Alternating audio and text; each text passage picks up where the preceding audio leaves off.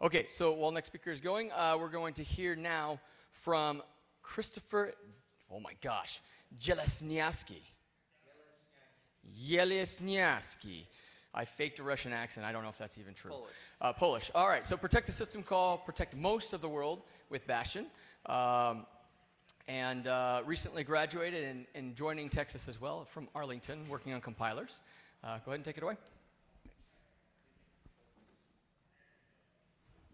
Thank you. All right, so thank you for the introduction. So this work regarding system call protection is done jointly with my colleagues Mohannad, Ismail, Dr. Jang, Dr. Williams, and my advisor, Dr. Changwoo. So the takeaways I want you to leave with here today is that system calls are important and should be treated as such. However, that's not the case. So system calls are important because they are the core API interface between processes and the operating system to get important functions done like file I/O, communicating with hardware, and networking. However, at the same time, system calls can be a prevalent medium for code reuse attacks to compromise and take over an entire system. So we see that there is some rudimentary safeguards in place for system calls, notably Linux Secure Computing, also known as SecComp, and other works in this vein of system call filtering that are all coarse-grained.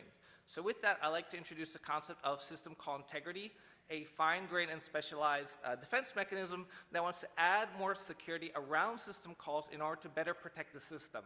And no, better protect the system and not necessarily the correctness of the application. So to give a little bit more background on code reuse attacks, they're exactly what they sound like. They're reusing chunks of code to come up with their attack and eventually go and execute a system call. So this is possible because memory vulnerabilities continue to exist in modern day code bases. So with a memory vulnerability, the attacker can set up their attack, and with a system call, the attacker can essentially leave the scope of the process and take over the underlying system. So note that while there's over 350 system calls available in Linux, only a handful are commonly sought after by attackers. So in terms of what exists to defend against system call abuse, as I mentioned earlier, Linux Secure Computing is a coarse-grained, deployed, allow-list, deny-list mechanism that forces the developer to manually derive and specify themselves which system calls are allowed to be called and not allowed to be called during execution. So other literature is basically just trying to solve this problem and make the process more streamlined and easier for a developer to leverage SecComp.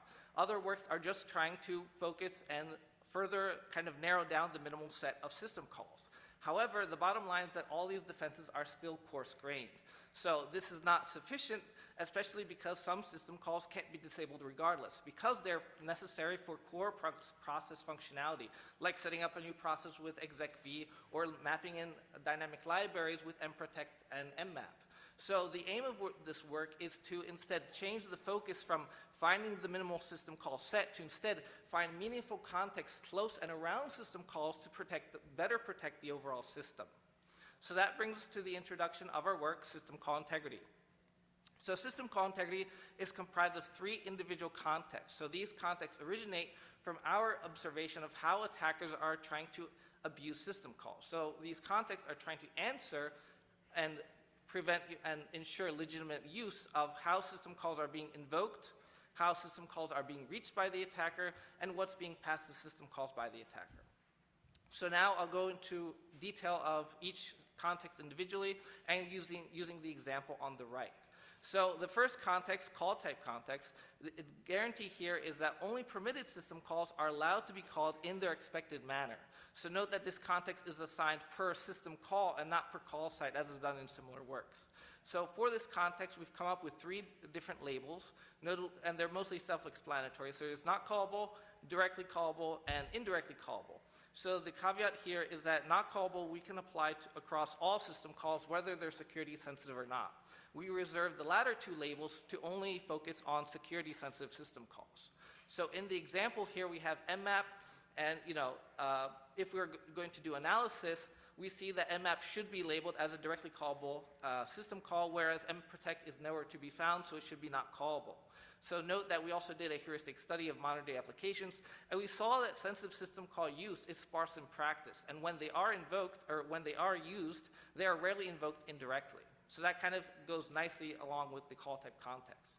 So next we have the control flow context. The guarantee here is that a sensitive system call is reached and invoked only through legitimate control flow paths during runtime. So what this context is trying to accomplish is make associations between callers and callees and use that metadata to ensure correct control flow during runtime. So again, this context is best effort, and from our heuristic study, we see that in practice, call chains of sensitive system calls is usually actually short. Last but not least, we have the argument integrity context.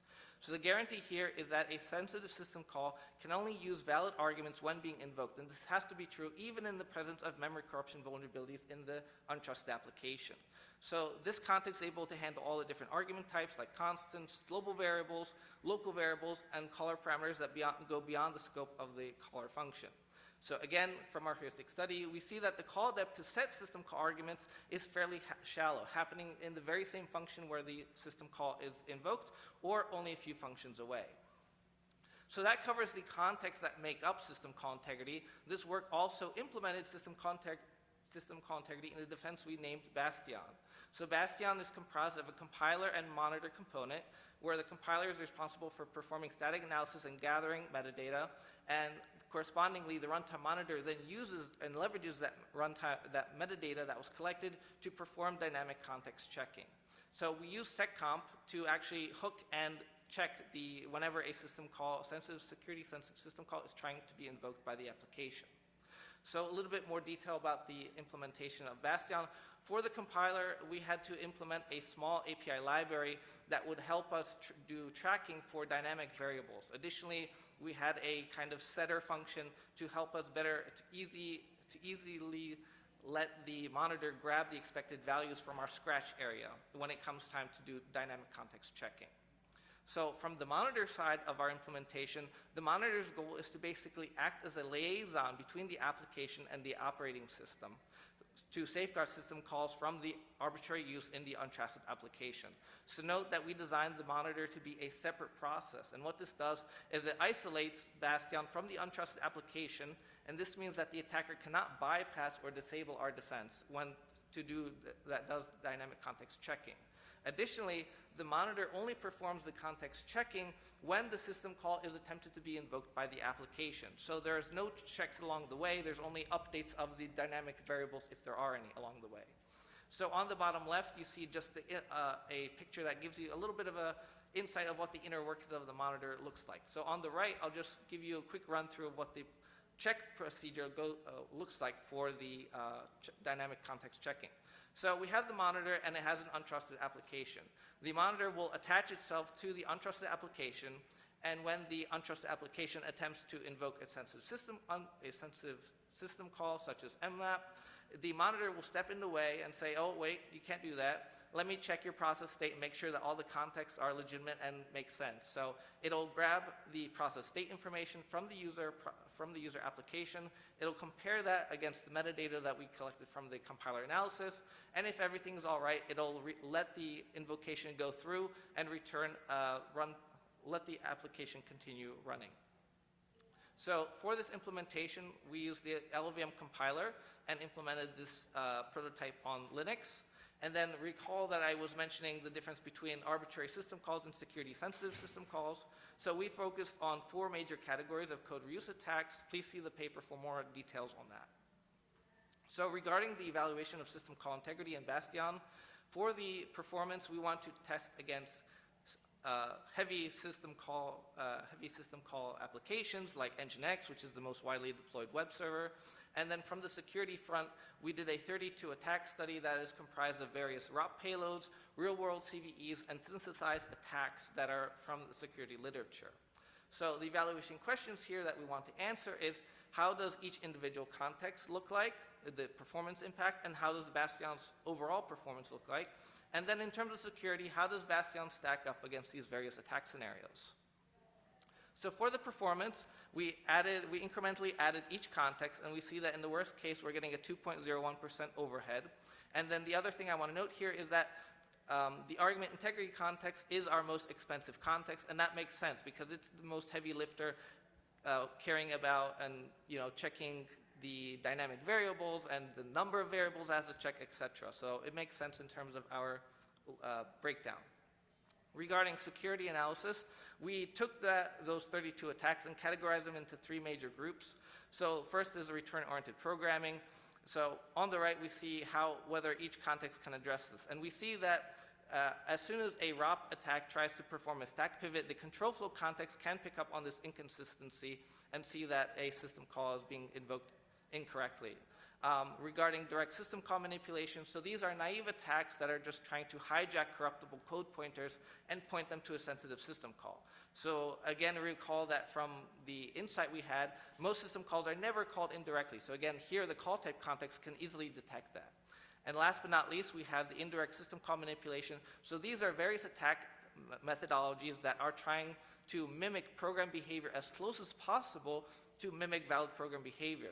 So regardless of the approach that the attack takes, we see that the argument integrity context is able to hold the front and hold the line and protect the overall system from being hijacked.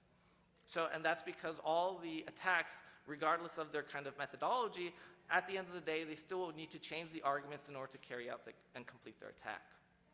So in conclusion, system calls are core infrastructure that we really need to care about and protect adequately. So for that, I've introduced the concept of system call integrity, which hardens system calls by applying 3 specialized contexts to them. And looking towards the future, we feel that the prototype we've made of Bastion is a great stepping stone to enable configurable system call protection, with Bastion being able to be extended to add new contexts as research further develops in this direction or new attacks evolve that are targeting system calls. So thank you for your attention. I look forward to your questions.